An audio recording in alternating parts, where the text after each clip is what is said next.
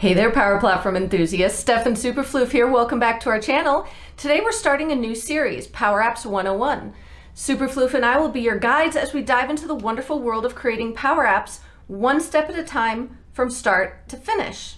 In today's bite-sized adventure, we're going to start at the very beginning, the heart and soul of your PowerApp, the layout, header, and welcome message. By the end of this video, you'll have a responsive design with a slick header and a welcome message that'll make your users feel right at home. It's like decorating your front porch, but way cooler. Ready to roll up your sleeves and make your PowerApp pop? Awesome! But before we get started, do us a favor, smash that like button, hit subscribe, and ring that bell so you won't miss any of the gems I'm about to drop in our PowerApps 101 series. All right, my PowerApps peeps, grab some snacks, caffeine, and your cat, or puppy, we don't discriminate. Get comfy and let's transform your PowerApp into a user magnet. Ready? Let's do this. As always, let's start with the finished product first. Here we have a modern responsive design. We have a logo, text, and the user's image. If we click on the text, here we get into the code, and I'll make sure to put all of these in the comments as well. The text here will change from good morning to good afternoon, depending on the time of day of the user. So it's just another little step of making your users feel welcome. And for people that may be concerned that they're seeing other people's data, this is a way of showing them that this app is showing them what they're supposed to see. Here we are on my desktop. I've gone to make.powerapps.com. Microsoft likes to give you multiple ways of doing things. I'm a lazy IT person. If I only have to click a mouse once or twice as opposed to doing multiple steps, that's the way I'm going to do it. So I'm going to show you two ways of doing this. The long way first, then we'll go back and I'll show you the better way. So if we were to start off, normally you would go to Create, you would select a blank app, and then from here a blank canvas app. I'm going to call it Welcome. And from here, we're just going to select tablet and hit create. Now, if we wanted to, from here, create a responsive design, first we would have to create a new screen, and we would select the responsive design, the header, footer, and then we would have to come up here and change the display to turn off scale to fit. Now, why that's important is if we play the app right now, and let's pretend that I have an iPhone X, you see that it doesn't really respond. It's kind of responsive to the size of the screen, but not really. And here it looks a little bit better. Now if we go to the same app, go to settings again, display, scroll down, turn scale to fit off, close, play the app again, go back to our cell phone, you see now it's responsive. We have a fixed size header, a fixed size footer, and then the main section in the middle changes appropriately.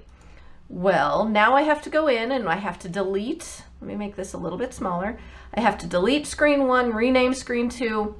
I'm a lazy IT person. I don't want to do all those steps if I don't have to. So let's not save this. Go back to my desktop and go to Home. You'll notice that now Microsoft has given us Start with a Page Design right up front and center. If you click on that, look what we have here. We have the option of creating all of these different items.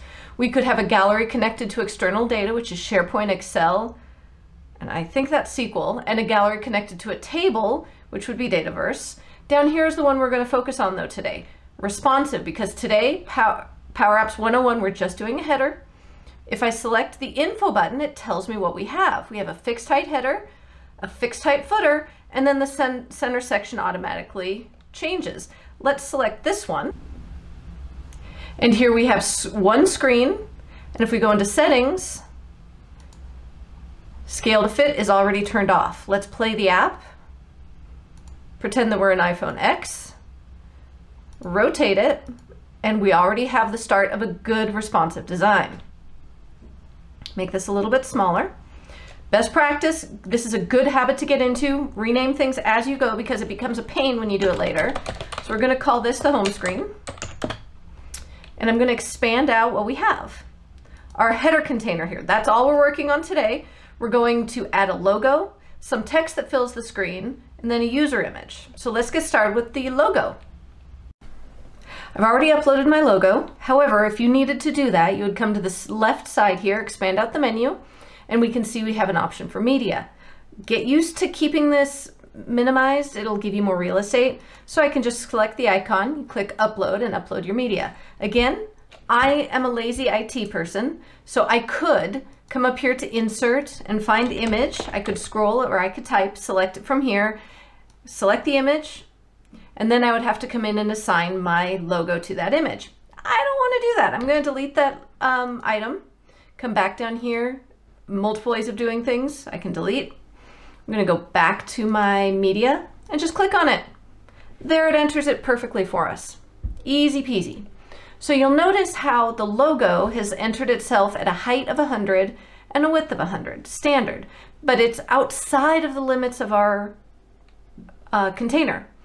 Now I could come here and try and shrink it, but you see how it's not letting me.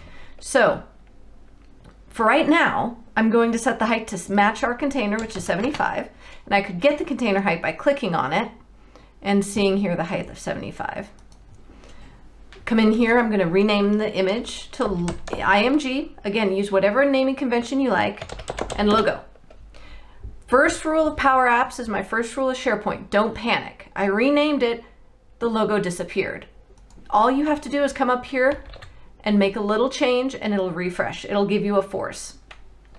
And the next thing that we want to do is add in some text. We want to have the welcome message. I'm going to add a text label, and it looks odd, but we'll fix it here in a second.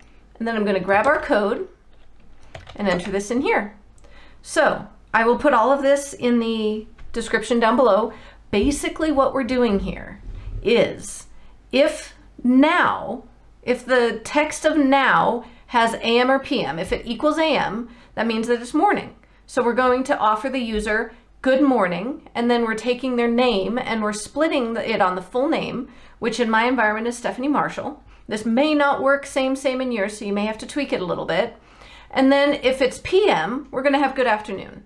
If you wanted to get more fancy with this, you could. And then the third thing that I like to put in my headers is the image of the user. So we do have to do an image here. And if I type in image and select it, you see how it's stacking everything right up on top of each other. I'll get into that in a minute. Our image here is going to be user. And then as I'm typing, Intelligence Sense is helping me out. As I enter a period, I have options, image, email, all of these things. I could use my mouse and select. I can also hit the down arrow on my keyboard and hit tab, and it'll finish it for me. There's an image of me with one of my kitties. I'm going to change that height to 75, and I'm going to change the width to 75. And the reason that I'm doing that is because then I'm going to scroll down and I'm going to change the border radius to 75. Again, this is just something that I like to do. I think it looks a little bit nicer. Now, if we were to play this app, everything is stacked on the left. We're going to turn this into an iPhone. Everything's showing. We don't really want everything to show because you see how as you rotate, you get more or less screen real estate. So what we're going to do is back into the app, minimize this to fit the screen. This section here, I'm going to turn on flexible width. It's one of the options here. Now you see it sets itself to fill the space. I'm going to hit play again, and we can see how as we rotate, good afternoon, Stephanie is filling the space. My image is at the right and the logo's on the left. Dynamically does all this work for us. There's still more we have to do here. I'm not liking really how the text is laying out. It's not filling the entire space. So in the header container, you can select different options here. I'm going to select center and center. Now in the text, I want this to fill the space. So I'm going to do this so it's centered dynamically for me so I don't have to do a lot of work. And then I'm going to select center here as well. Now we're getting somewhere. Let's look at the finished app one more time. In the iPhone 8 up and down format, we see the logo and we see the text. Now as we rotate the screen, we see that the text size changes. Let's change it to an iPad mini. You see how the user image shows up. Let's rotate that around, the image goes away. Let's look at how we do that next. In our app, we're going to take the logo and we're going to leverage a switch statement. So for the width of the logo, I can either select the word width here, or I can come up to the drop down and select width. This is the logic we're going to use. We're going to switch on this home screen size. Remember, I've named my screen home screen, and if the screen size is small, then make it 100 wide. If it's medium, make it 200 wide, and if it's anything else, make it 300. I'll put a link in the description below to what those sizes mean as of today from Microsoft. Who knows what that could be tomorrow. We're going to do the same thing with text. First, let's make it bold. No matter what size the screen is, I want this text to be bold. We're going to leverage a switch statement on the font size here. Right now it's just set to 13. I'm going to paste in my switch statement. Again, off of the home screen, size. If the screen size is small, I want the text to be 16. If it's medium, 24. And if it's anything else, make it 28.